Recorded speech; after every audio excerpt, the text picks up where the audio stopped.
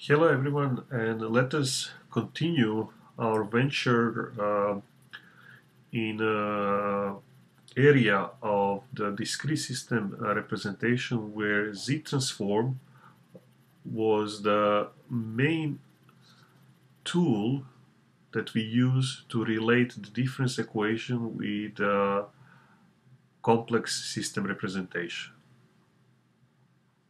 In other words, we were able to demonstrate that by using the Z transform we can relate again sequences which are the main features of the discrete equations or difference equations. In other words, we are going to look now, just as we did in the previous lectures, for some Z transforms or particular functions. For example, we are going to look exponential function f of k h, which h is the discretization time, and exponential function is given as a minus a k of h. So how do we find the Z transform of this function? So we say Z transform that operates on this sequence f of kh. We always operate on the sequence. This is the sequence of the numbers here. It's going to be, just by definition, infinite sum. K goes from 0, c e to the minus a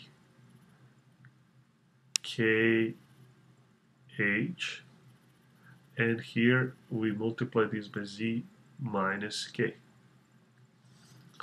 Now we see that in order to write this in a more standard form, like we previously found out that we have a Z transform of a of n sequence that is written k0 infinity a by z factorial and k. So we see similarity because we can group these two terms in this form, and essentially we had that this is just going to be z minus a. And if we take that into account, let us rewrite this expression here as a Z transform of the f k h, and we write the series expression here, and we write here infinity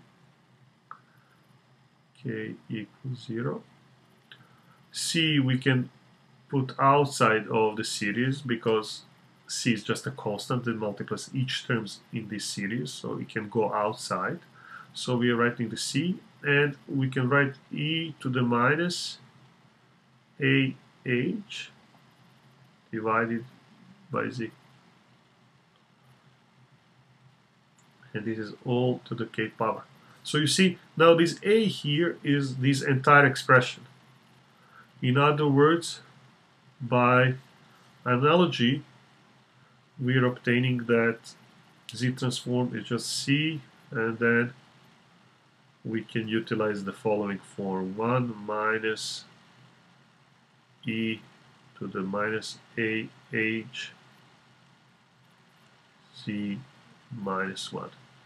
So as you can see, this is very simple procedure to obtain the Z transform, and we kind of utilize what we previously learned with respect to obtaining Z transform of geometric series. So we just utilize this expression by construction.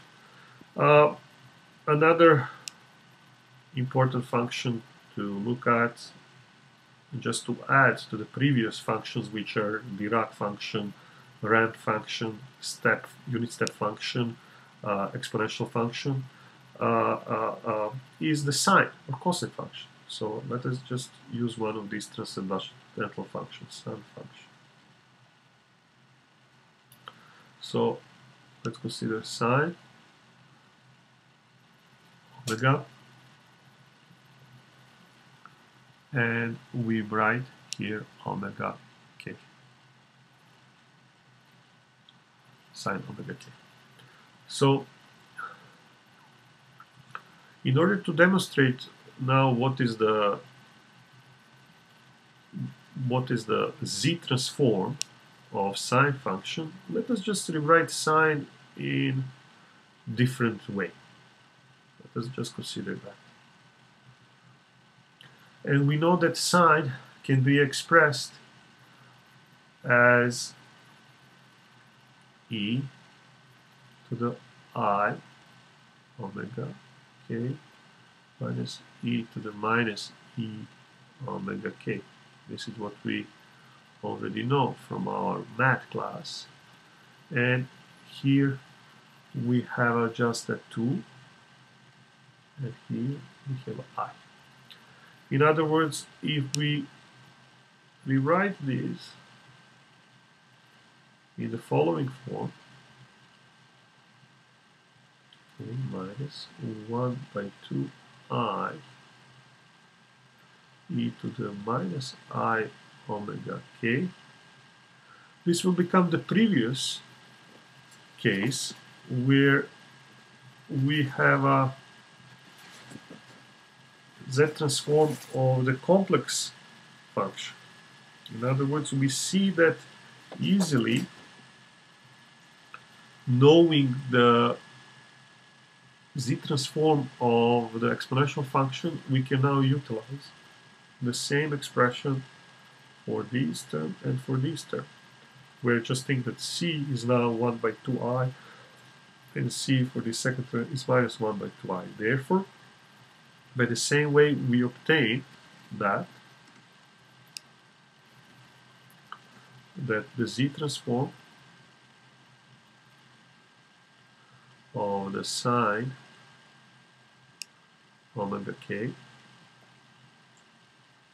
just repeat the above procedure, is going to yield the expressions z sine omega, and here we have a z squared minus 2 cosine omega plus 1. Identical procedure can be used to determine the cosine omega k z transform of the cosine omega k function. Therefore, we summarize that we were able to find a z transform of Dirac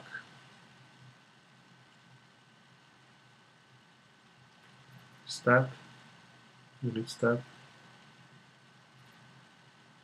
ramp, and exponential function, and finally trigonometric functions. And this is important because now we pretty much know all possible functions, how we can find a z transform. But what about signals? Because we know that we have a, what about signals that we have, like a signal as given as x k plus 1, x of k, and so on. What about signals? Z transform of signals.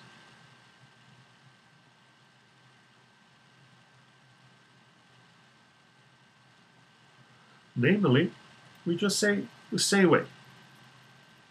Let's take the Z transform of the following signal. So we just do Z transform of the x of k. No problem with this.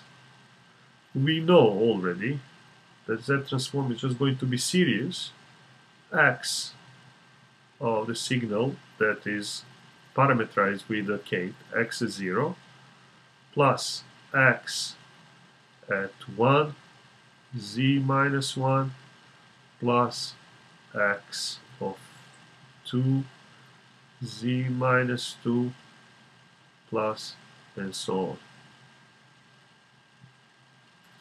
In other words, we say that this is just x of z. Okay, so this is for the x of k, but now somebody might ask, what about x of k plus 1? So let us work it out. So z of xk plus 1, and we understand that k goes from 0, is nothing but x now 1. Why? Because if k is 0, x is 1, plus x 2 z minus 1 plus x 3 z minus 2 plus, and so on. Okay? In other words, this is the way how we can construct any z transform of any x k plus p signal. So if we write again x of z as being all of these, x 0, I'm just rewriting the first line, x 1,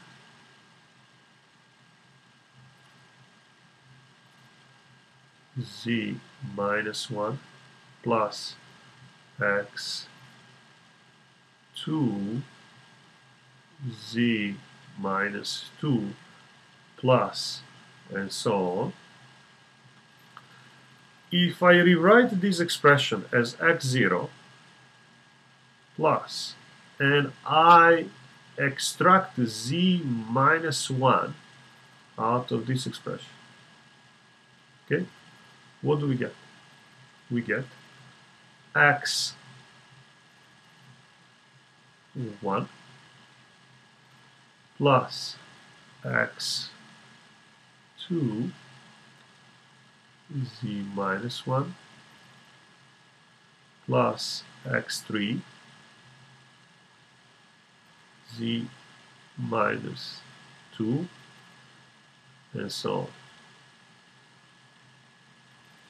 But this expression here is nothing but z transform of the x k plus 1. In other words, what we determine is the following, that expression z transform of x k plus 1 is nothing but the following term, is equal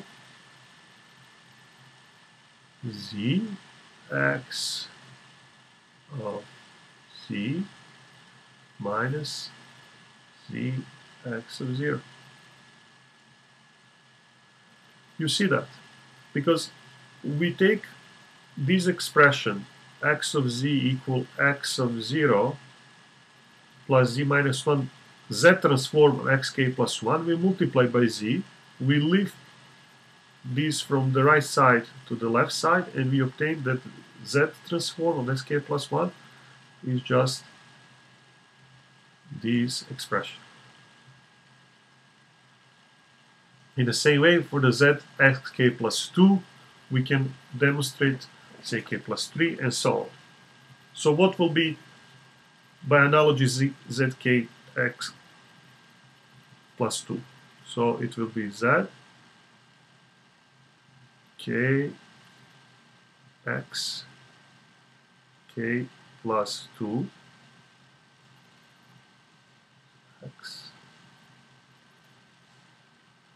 Z transform will be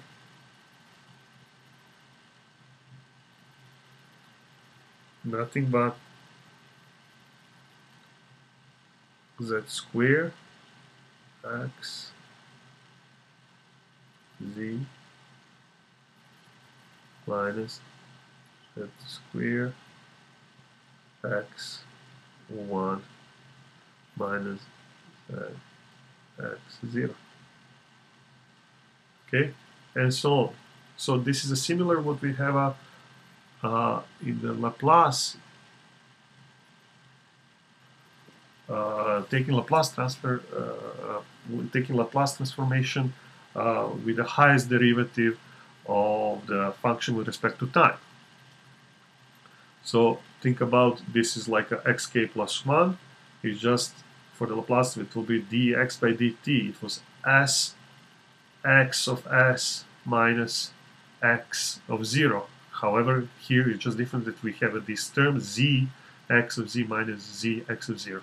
For the second difference expression, we have a z square x of z minus z square x at 1 minus z minus x at 0. So this is the way how this is built up, and later on we can use this to find the transfer function of the simple discrete difference model. For example, x k plus 1 is equal 3x k plus buk. If we apply this Z transform on this expression, we will obtain zxz minus zx0, Z transform x of k, x of z, Z transform of uk, u of z, such that the final expression would be x of z is equal 3 divided by z minus, here is the b, this is 3x plus b, so this is b z minus 3, okay, u of z, providing, so this is now the transfer function, providing that x at 0 is equal 0. Okay, so this is the simple way to find the transfer function by applying the Z transform, and this is now complex transfer function representation. Later we will work with a complex transfer function representations that we are obtaining from the finite difference equation like this one, and we are going to apply the inputs in the complex form, because now we know what is the Z transform of the Dirac function. It's just going to be 1. For example, if the Dirac function is applied at k equals 0. Therefore, easily we can obtain a response of the system, because we will learn how to obtain and how to find the difference expressions out of complex system representation. And this will be in the coming lectures.